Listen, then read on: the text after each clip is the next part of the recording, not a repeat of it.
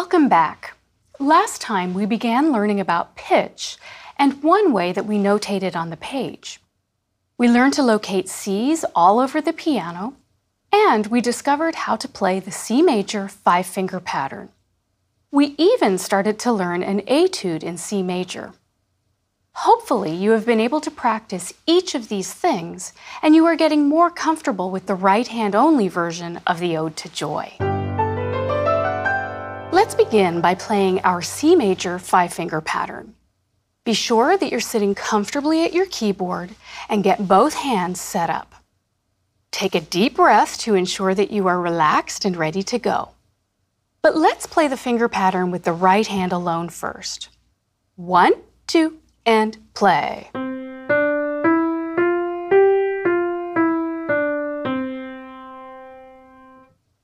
Now, keep both hands in place, but let's try the left hand only this time. 1, 2, left hand.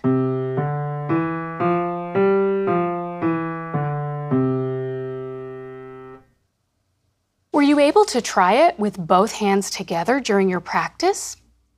Even if you didn't, let's try it now. If you get off track, just keep one hand playing, and we'll repeat the entire pattern. 1, 2, both hands. And repeat.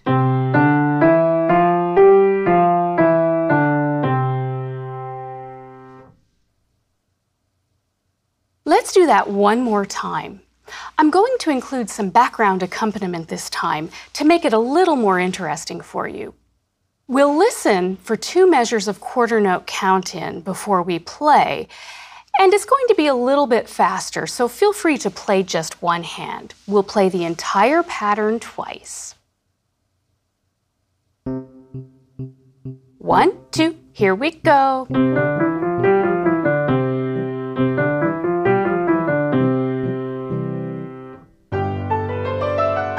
Last time, we looked at the notation. Here it is again. Repetition is a very common feature in music, so we have a symbol called a repeat sign that we can place on the score to indicate a repeat. You'll see it at the end of the third measure. It has 2 vertical lines with 2 dots in front of it. Normally, when we see 2 lines at the end of a measure, this is an indication that we are at the end of a piece of music. If the 2 dots are placed in front of the 2 lines, we know that we have to repeat the music that came before. My saying for remembering this is 2 dots and 2 lines means play it 2 times. So let's play our finger pattern one last time, looking at the notation. Remember, we'll take the repeat.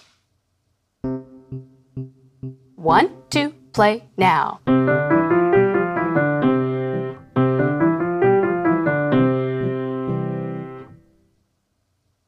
You'll notice that when we play with both hands, the left-hand notes are placed right below the right-hand notes on the score, and the bar lines encompass both the right and the left-hand notes. As we scan or look at the music from left to right, we can see that there is a right hand and a left-hand note that should be played at the same time. Let's try the C major five-finger pattern with both hands one last time, and do try to keep your eyes on the score this time so that you can start seeing how the notation for both hands looks. We won't use the accompaniment this time, and I'll go a little slower. 1, 2, here we go.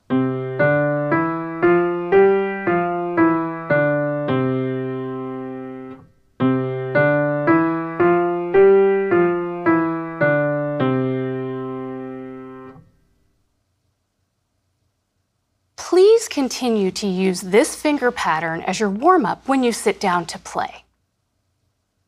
Next, let's review our etude in C major.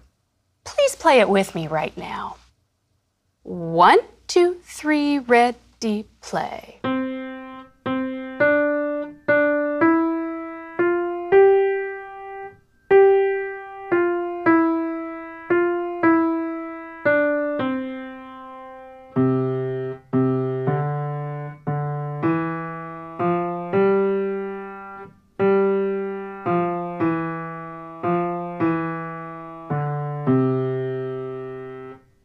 Let's play it one more time so that you can fix any errors that may have occurred. 1, 2, 3, here we go.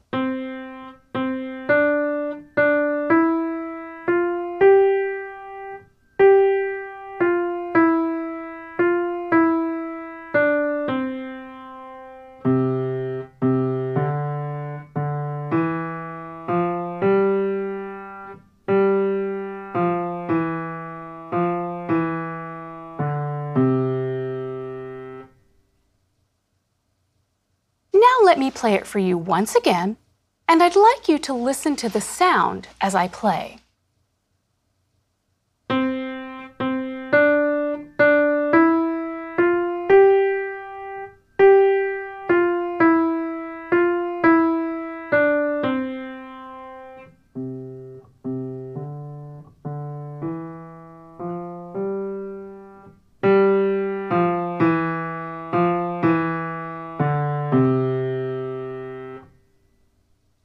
Did you notice that I began by playing fairly loudly or strongly, and then got softer when my left hand came in?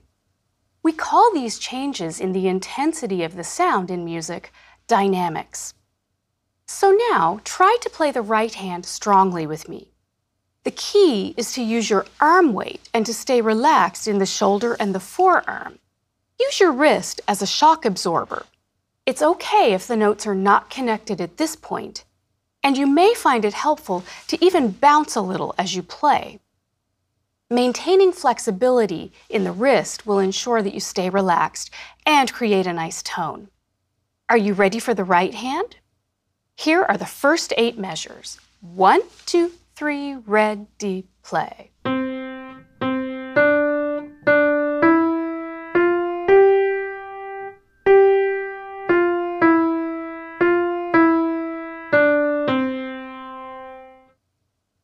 How did that feel to play loudly?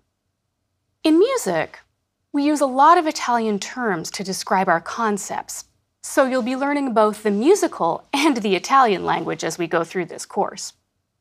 The Italian term for loud or strong is forte, and the notation for this is a lowercase f. Your Lesson 3 materials in your music book have the etude in C with the dynamics indicated below the pitches. Remember to play forte by keeping your arm and fingers relaxed. Just use your arm weight. Let's play measures 1 through 8 at a forte dynamic level one more time so you can think about how your arm and wrist feel. 1, 2, 3, ready, play.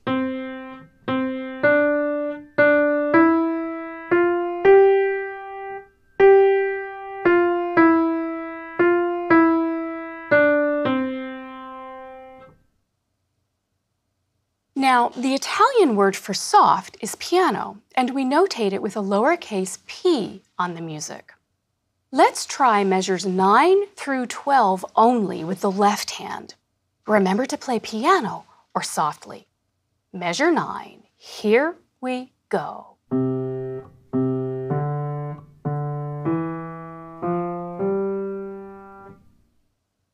Were you able to stay relaxed as you played quietly? The biggest difference between forte and piano is that we won't use as much arm weight when we play softly. In measure 13, you'll see that the left hand will switch from piano to forte. Please try to be aware of playing the dynamics that are indicated in the music, since being able to play various dynamics is a key feature of playing the piano well. We'll learn more about this in Lesson 23.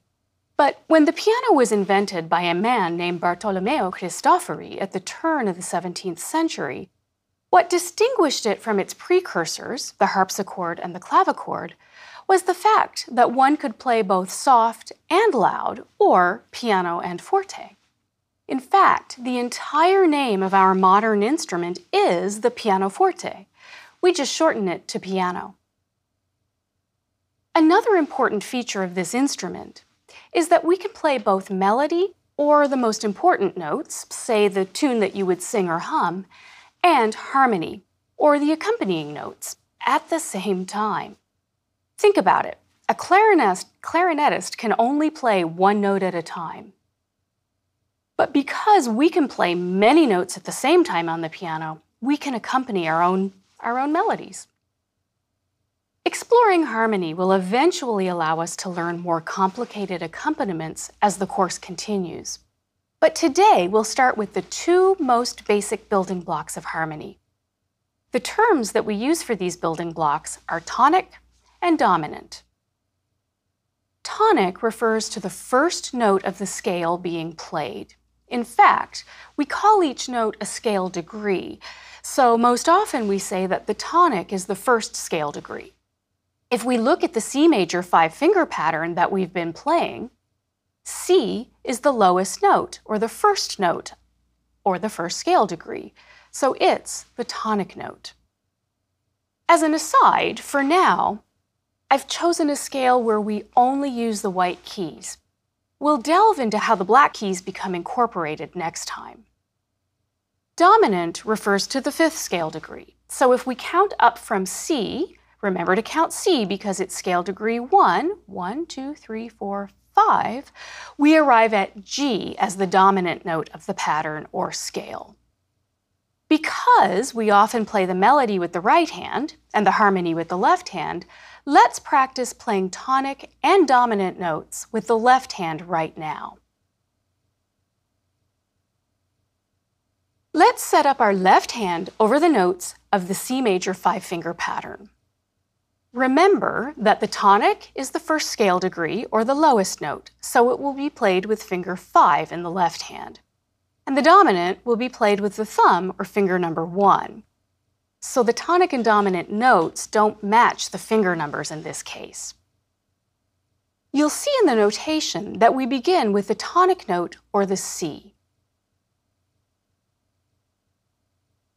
Let's play this right now.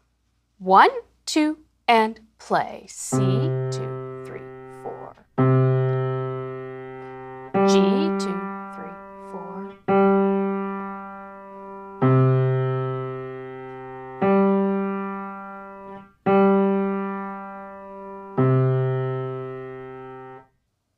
An important system that musicians employ to indicate harmony in music uses Roman numerals. So in a major key, we use a capital Roman numeral 1 for tonic, and we place it below the staff like this. And we use an uppercase Roman numeral 5 to indicate a dominant harmony. We'll see later on how using Roman numerals can be really helpful when we move around the piano and play in different keys. You'll find a copy of the tonic and dominant exercise that we just played with the Roman numerals indicated or included with your Lesson 3 materials.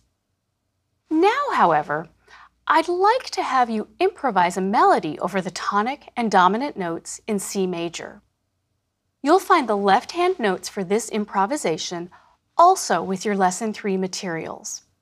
We'll plan on playing 16 measures with 4 beats per measure.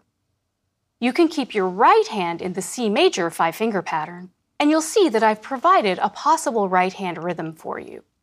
If you begin and end on C, your melody will sound more pleasing. Right now, I'll play the left-hand harmony notes and the background accompaniment track while you try out some possible right-hand melodies. Get your right hand over the C major five-finger pattern. And you're on your own for the melody. Here we go. 1, 2, and play.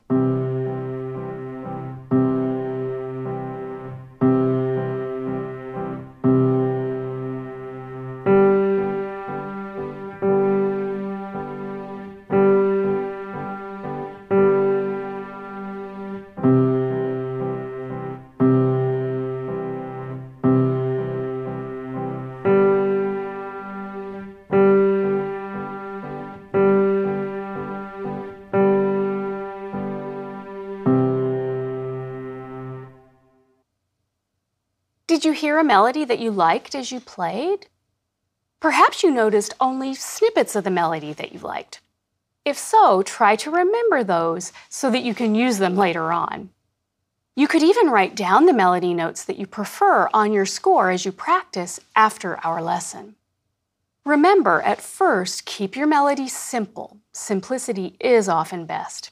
And feel free to try it out with the accompaniment between the lessons. Here's how I might improvise a melody over this harmony. You can just listen.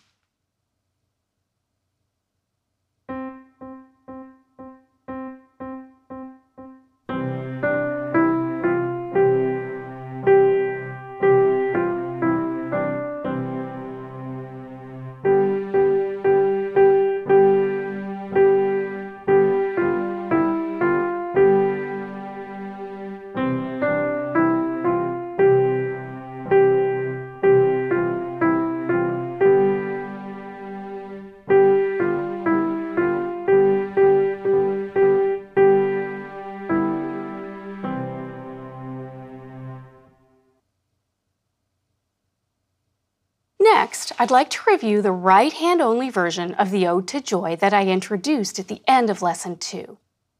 Please get your right hand in place and be sure that you start with finger 3 on the E. You'll see that your right hand is in a C major 5-finger pattern here, but we begin with finger 3. Here we go. 1, 2, and play.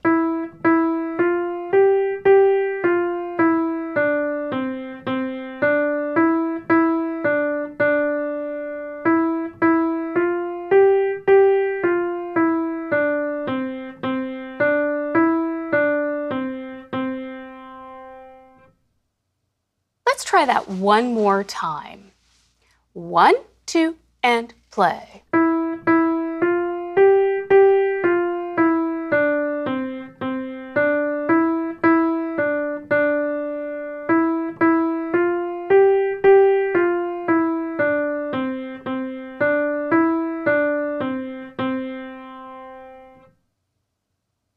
If you need a moment to review the right hand melody, please pause the video and practice it a few more times. You'll need to be able to play it for the next piece. Now, I'd like to harmonize our Ode to Joy and see how it will sound with tonic and dominant notes. If you refer to the Ode to Joy with your Lesson 3 materials, you'll see that we now have a left hand part with the tonic and dominant notes, and the Roman numerals are written on the score. You can refer to either the notes or the Roman numerals as you play. How about if I play it for you first so you can hear how it will sound? Feel free to follow along on the score or watch my hands.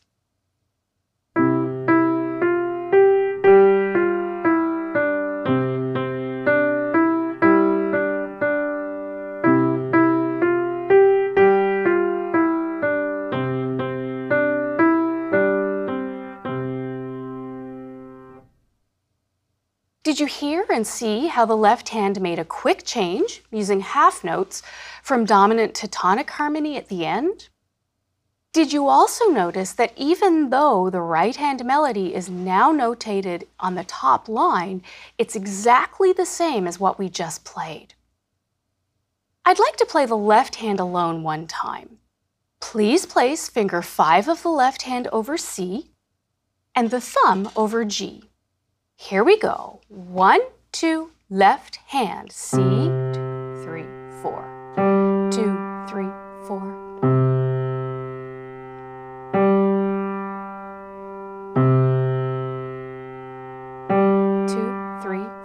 C, 2, 3, 4, G, 2, C.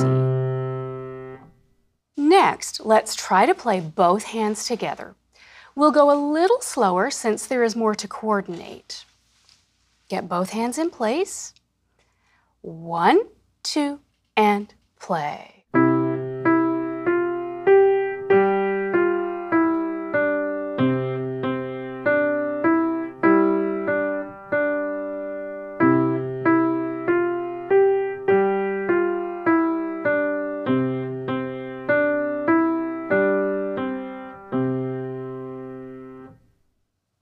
So how did you do?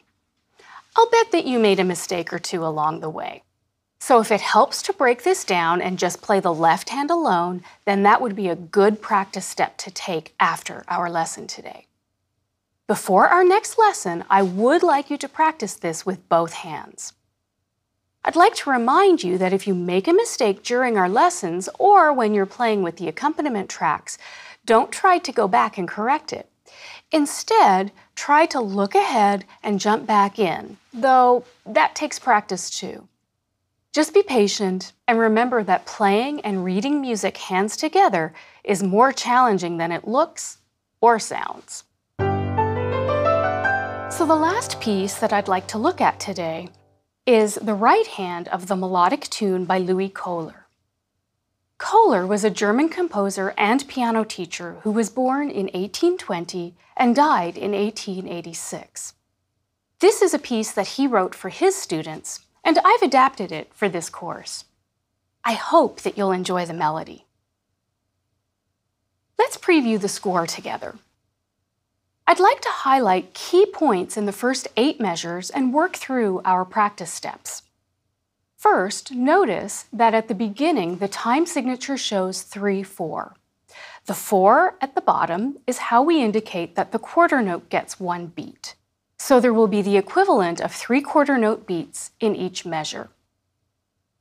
Let's learn the first 8 measures together using the 3 practice steps that we used to learn our etude last time: clap, shadow, and play. How about if we clap the rhythm together for the first 8 measures? Notice that we begin with a half note, which is followed by 4 quarter notes. In measures 3, 4, 7, and 8, we have dotted half notes that we'll need to hold for a full 3 beats. You may recognize the half note and quarter note rhythm in measures 5 and 6, as this was the same rhythmic pattern that we played in the etude. So let's clap the first 8 measures. 1, 2, clap. 1, 2, 3, 1, 2, 3. 1, 2, 3, 1, 2, 3. 1, 2, 3, 1, 2, 3, 1, 2, 3, 1, 2, 3. Now before shadowing the right hand, let's preview the notes. You'll notice that we begin on E with finger number 3. The E is repeated as a quarter note at the end of measure 1 and again on the downbeat of measure 2. On beat 2 of measure 2, however, we skip a note and we skip a finger and a key in our finger pattern to play the C with the thumb. On beat 3 of measure 2, we skip back up to the E, and for the downbeat of measure 3, we skip up to a G with finger number 5. The way to count this G, if you're singing or thinking note names, will be G, 2, 3. We say G on beat 1, and then say 2, 3 on beats 2 and 3. You'll hear me do this in a moment. In measure 4, we skip back down to E, which we also hold for 3 beats. Now, looking ahead to the next 4 measures, you'll note that we begin measure 5 with a half note F, so you'll play finger number 4. This pitch is repeated several times with the half note and quarter note rhythm in measures 5 and 6. Then in measure 7, you step down to an E with the 3rd finger and hold it for 3 beats. That E is repeated in measure 8. So let's do practice step number 2 and try to shadow the first 8 measures together. Sit tall and ensure that you still have a good piano position. You may keep your left hand in your lap, but set your right hand up in your C position. Notice that this begins on E, which is under your 3rd finger. As we shadow the notes on the keyboard, I'll sing the note names and count to keep us steady. Measures 1 through 8. 1, 2, shadow. E, E, E, C, E, G, 2, 3, E, 2, 3. F, 2, F, F, 2, F, E, 2, 3, E, 2, 3. If you feel that you need to repeat this step for extra security, you may pause the video, then rejoin me. So now let's play the first 8 measures together. 1, 2, play.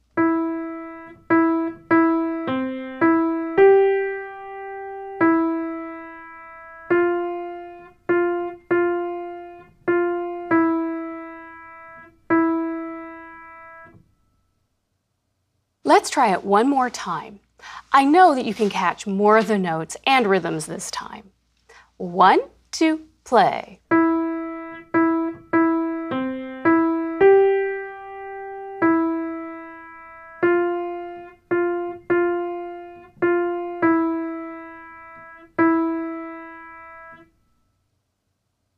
After our lesson, please continue working on these measures until you can play them with ease. Then go ahead and learn measures 9 through 16. You'll notice that the measure numbers are indicated above the first note at the beginning of each line. I'll point out that measures 9 through 12 are just like measures 1 through 4.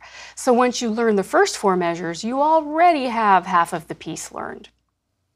For the final 4 measures of the piece, be sure to follow the practice steps that we just did: clap, shadow, and play, and repeat until you are confident that you can play these measures. Then you can link both practice sections together from the beginning. Please work on this piece for the next few days. I'll be adding some left-hand harmony at the next lesson, so if you're able to play this melody with ease before our next lesson, you'll meet with more success. I'd like you to sit back and listen as I play the entire piece for you right now. This will give you a sense of how it should sound before the next lesson. You can follow along in the score or watch my hand as I play.